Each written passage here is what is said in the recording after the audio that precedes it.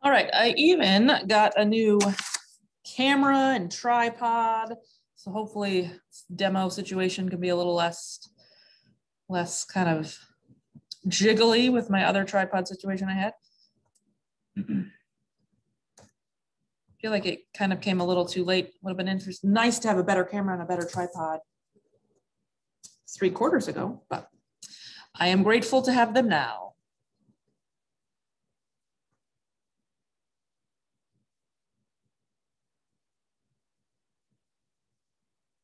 Okay, blanching and shocking.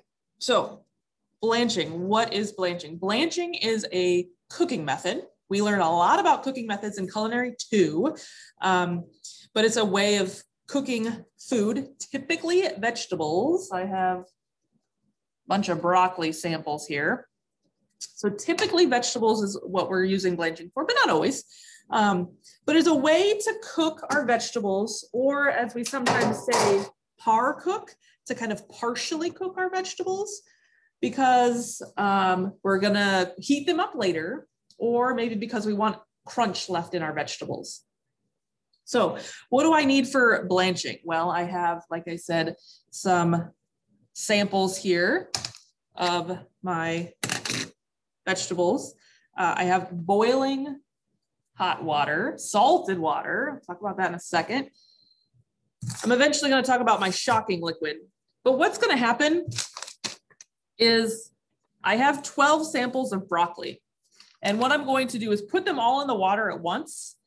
And I'm going to have, I'm going to pull a couple samples out at 30 seconds, a minute 30, 2 minutes, and 2 minutes, 30 seconds, 4 minutes, 6 minutes, and 10 minutes. One sample I'm going to shock in my shocking liquid. One sample I'm not going to shock. So when we're done, we're going to have side-by-side samples of the vegetables within these time increments. And I'll get to that. You'll kind of see this as this kind of goes along. I kind of want to put this together as I'm talking, so we're not sitting here just watching water boil for 10 minutes. But I have my 12 samples. Yes, 12 samples. I tried to get them at roughly the same size, because if we're doing kind of an experiment where we have vegetables that we're taking out of the water from different time increments, I want to have some sort of a control, right? So my control is going to hopefully be that my vegetables are of approximately the same size. Boiling water. Well, how do I know that it's boiling? Well, it's boiling because I see big, big bubbles. A big mistake I see with boiling is that we don't get the big bubbles. We get little tiny simmers, or we maybe see some steam and we get impatient and we're like, I see some steam, let's go, I'm ready to go. And I get that. I get impatient sometimes and I think, I'm just ready to cook. But I want to wait for big, big bubbles. The other thing I want you to notice is I'm going to put all of these samples in at once, and then I'm going to pull them out at my different time increments that I have. Watch what happens to the water when I put all my samples in. Because I've got to boil. And then now take a look. It's just 12 tiny samples. They're not really boiling anymore, is it? It's coming back, but it definitely, all those vegetables were not boiling, right? The vegetables were room temperature, came out of the refrigerator. So my water kind of stopped, which is fine.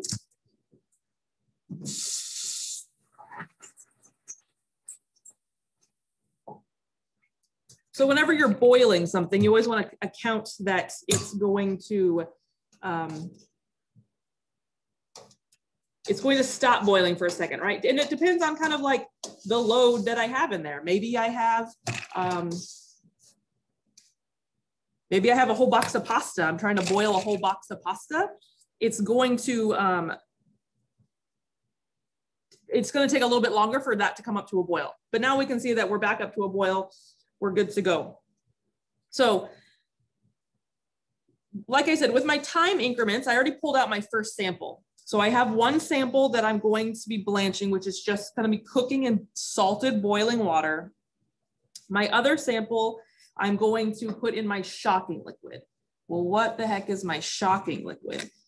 And why am I doing that? My next sample is going to come out here in 6 seconds. So let me get this out of here. Get this out of here.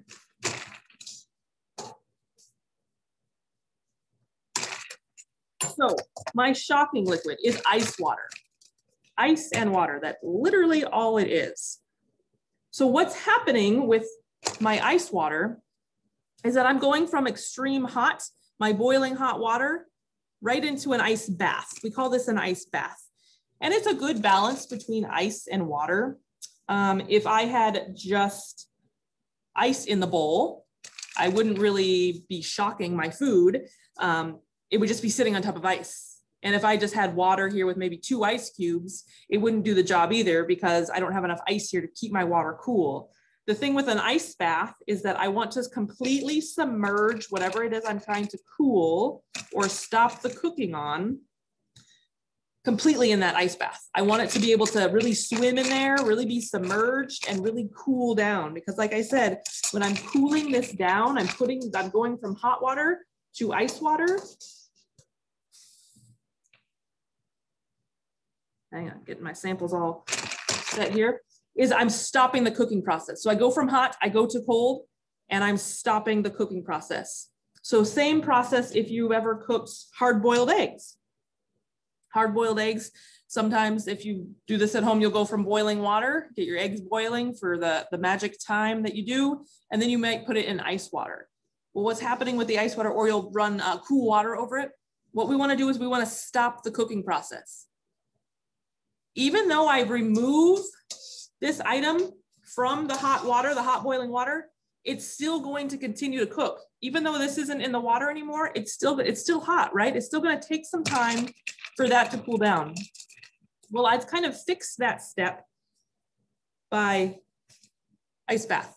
Ice bath stops the cooking process. It halts all the cooking and it kind of preserves that doneness of vegetable in this ice bath.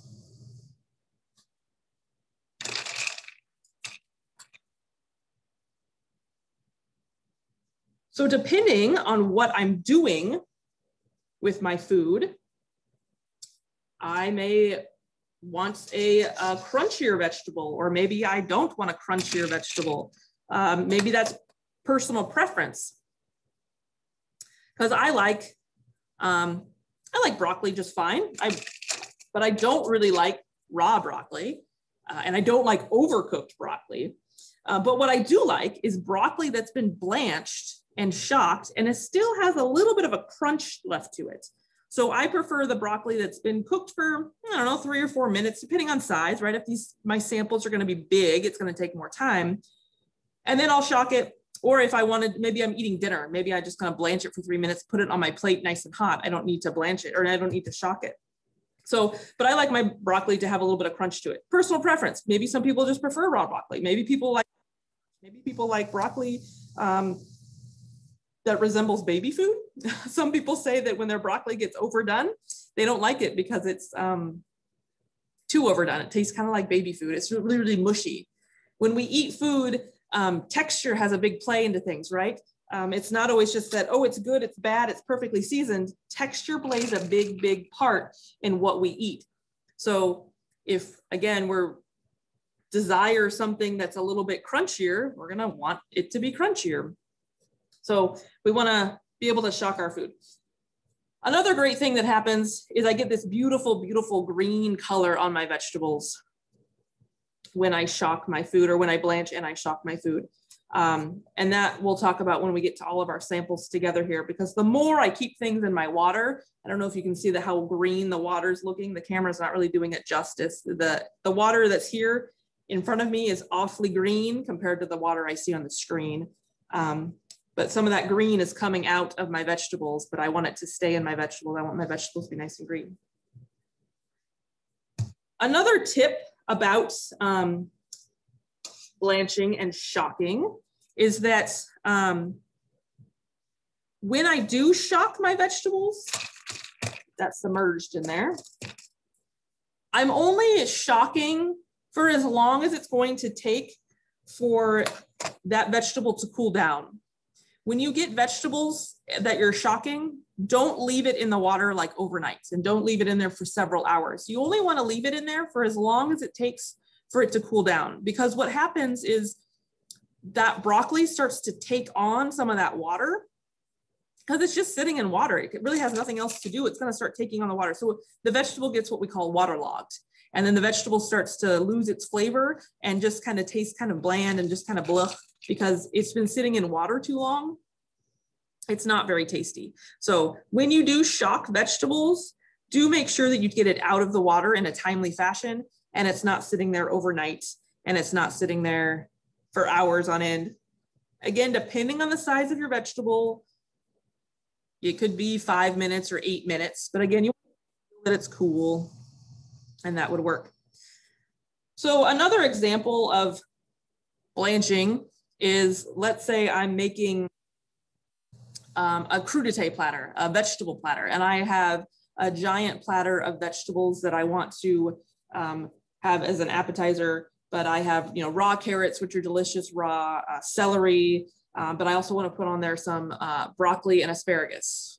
But I don't really want my broccoli and asparagus to be raw, because like I said, I mentioned earlier, like I don't really like raw broccoli. I like it cooked. I certainly don't like raw asparagus. I think raw asparagus is, ugh, I don't know who's ever eaten raw asparagus. Anyway, but I want to cook it. So let's say I'm making a vegetable tray. So what I would do is I would take my asparagus and maybe my broccoli. I would get some hot boiling salted water. I would put my asparagus in my boiling water. I would blanch it to my desired doneness. And then I would go ahead and shock it and then keep it in the shocking liquid until it's cool, take it out, dry it off. And then now I have this beautiful tray of raw and par cooked vegetables. So if I were to take just my asparagus out and not shock and just leave it on the counter, it's going to continue to cook. So the way that I would know that my asparagus is done, I usually have to test it with my hands and feel it, or I have to eat it. So a lot of people ask me, like when we're cooking pasta and we're like blanching, a lot of people say, can you come see if my pasta's done? No, I cannot come see if your pasta is done. I can come taste if your pasta is done. Same thing here. I can taste this. I can taste and see if it's done, because I want to taste and I get the mouthfeel for the texture, right? Or I can snap it in half, see if it still has some crunch to it. So once I get to my desired doneness, I want to get into the ice bath. If I don't put it in the ice bath and I just leave it on the counter, or if I go throw it in the refrigerator, it's just going to continue to cook. It's going to steam. It's going to continue to cook. It's going to overcook. So when I pulled it out and it had a perfect snap and I skipped the ice bath process, by the time it's cool and ready to eat, it's not going to have a snap anymore. It's going to be soggy. It's going to be overcooked. It's going to be stringy. It's not going to be very tasty at all. So like I said, shocking stops the cooking process. Stops the cooking process, leaves that doneness right where you left it. The other thing about blanching and shocking is mise en place. When you're ready to shock, whether it's hard-boiled eggs, broccoli, asparagus, what have you, have your ice bath ready. Because what the vegetable doesn't want to do and what the vegetable doesn't know is that your ice bath isn't ready, right? So like I said, once I pull this out of the water, I want to cool it. I want to stop the cooking process. It doesn't stop cooking because I've just removed it from the hot water. It's going to continue to sit here and cook and cook and cook and cook. The vegetable doesn't know that I want it to stop cooking. So if I pull that out and I think, oh man, I really want to cool this off, but I have to go find a bowl, and now I have to go find my ice, and now I have to go find my water, and now I have to go do this. You're going to have overcooked vegetables. So you really, really want to think about your mise en place. Even something simple like this, blanching and shocking. It seems kind of simple, but you really, really want to think about your mise en place.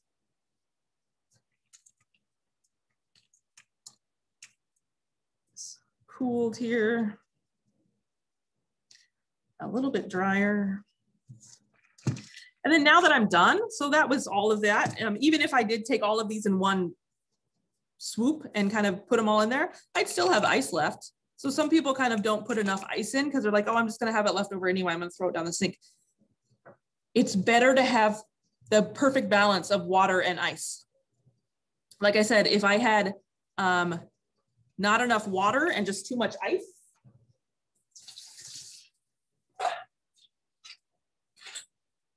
Like an example like this. It just sits on top of the ice. It doesn't do anything, right? I want to make sure that that vegetable is submerged and swimming in that ice. So I want a good balance of water and ice. So make sure that you have a good balance. Your items are going to be able to be submerged and completely covered in ice water to stop the cooking. All right, so let's take a look here.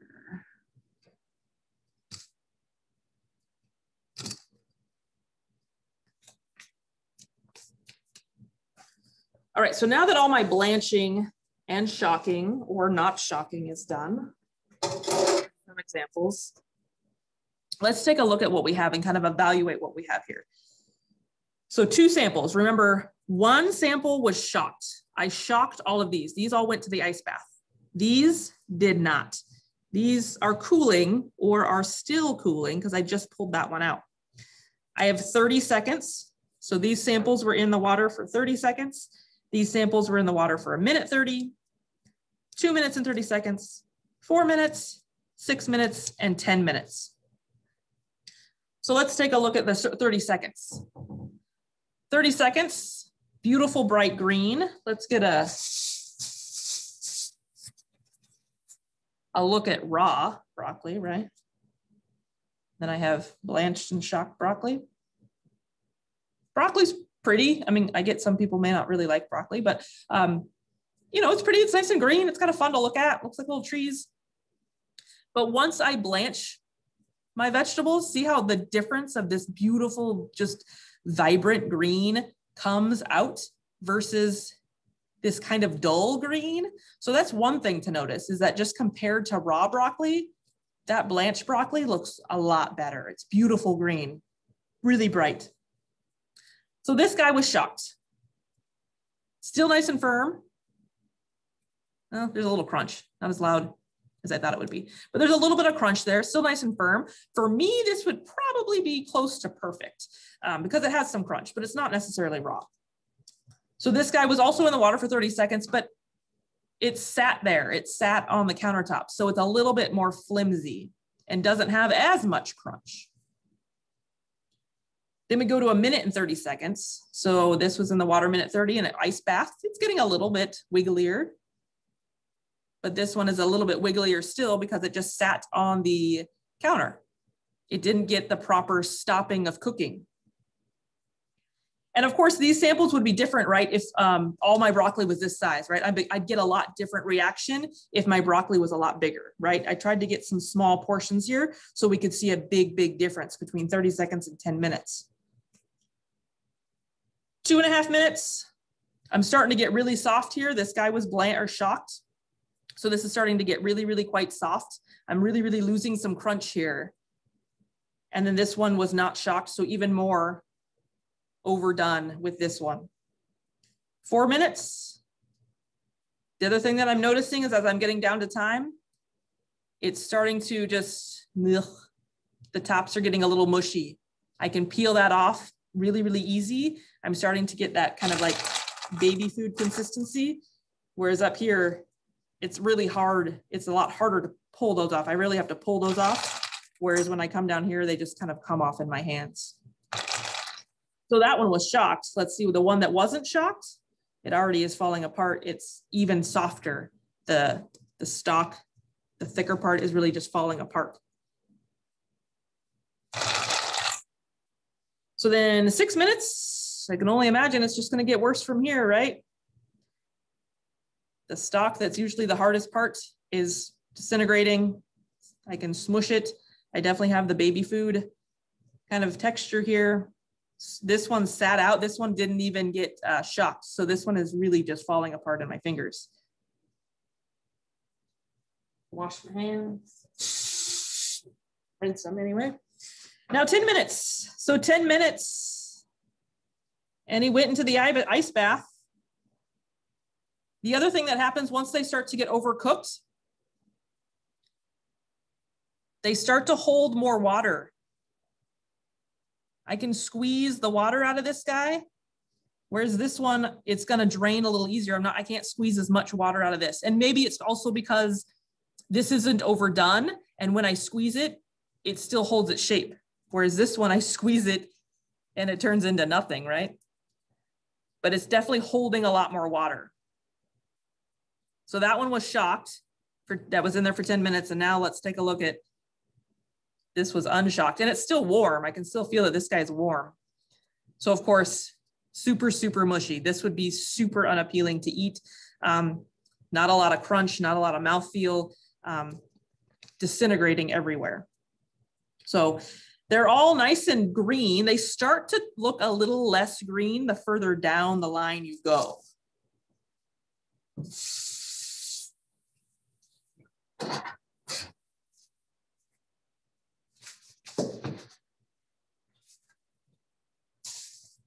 So the other thing to keep in mind is that the longer I leave it in the water, like I said, my water here, it doesn't really do it justice. You can see that it's kind of yellowishy, kind of green, but the camera is not picking up how green that water really is.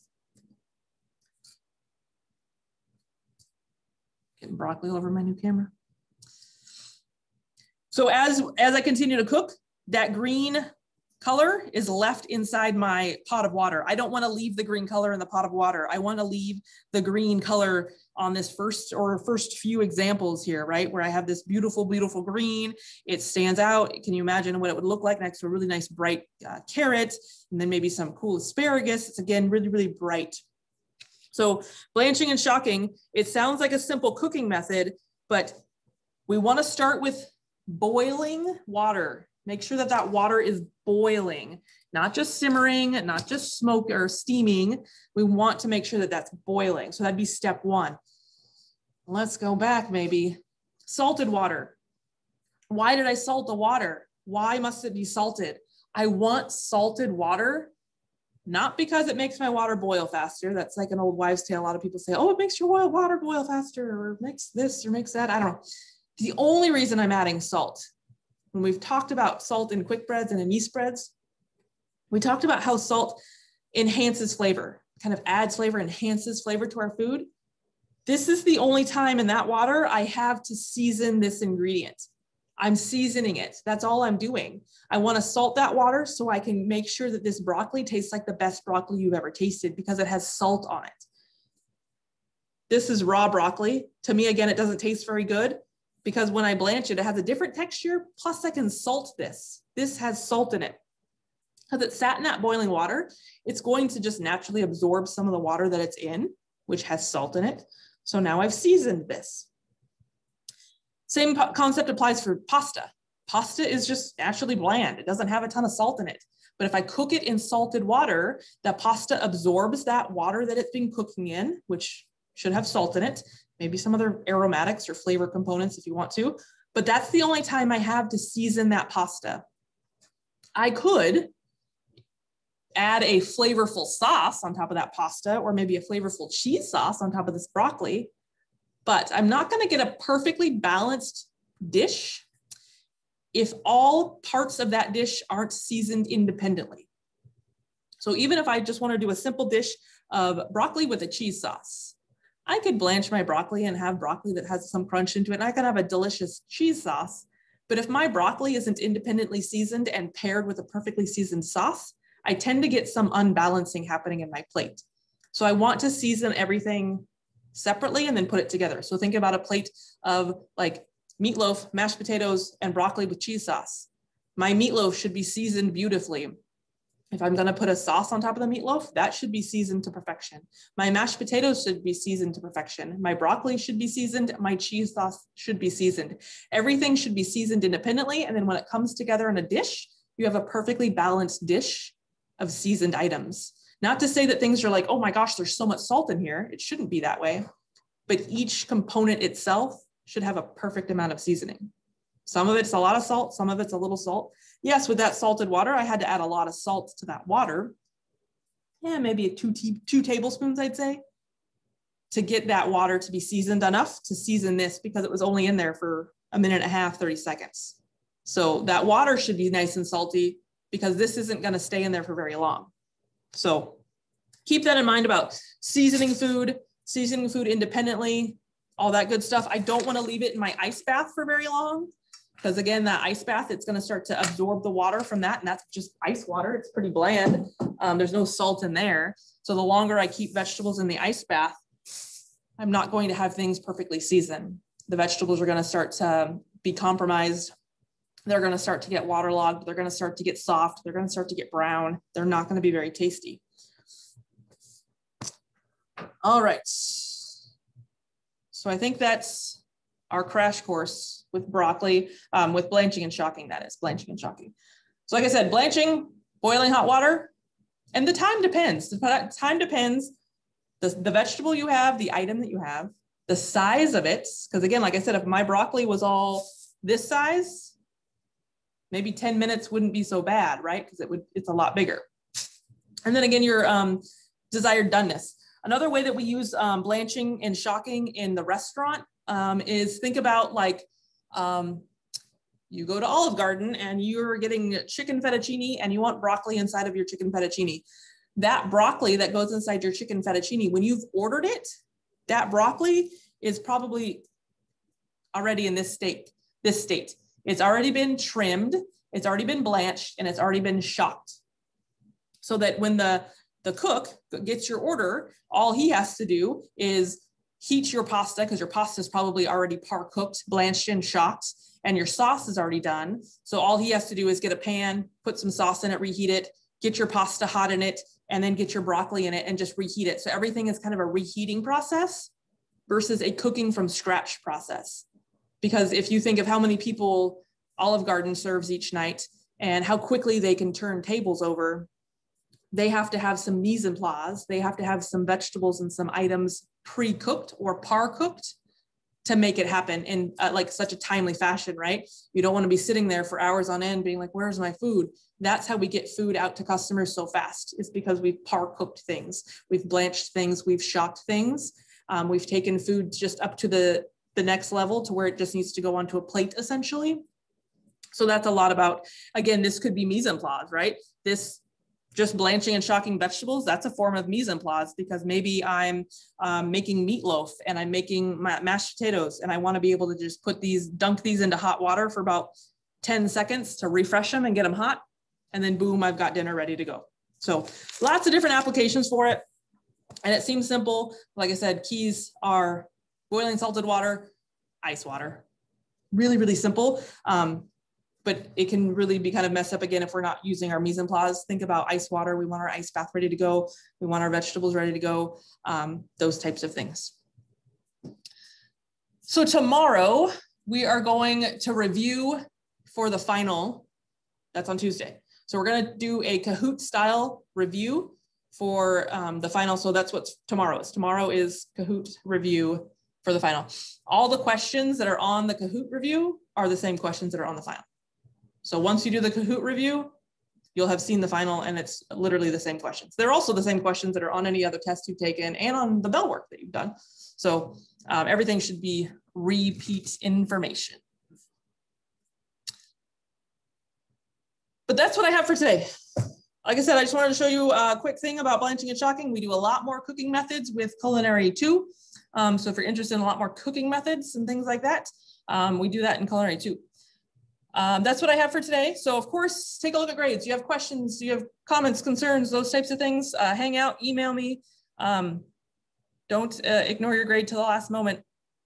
But other than that, I will see you guys Friday, tomorrow. Enjoy some sunshine that's probably out there.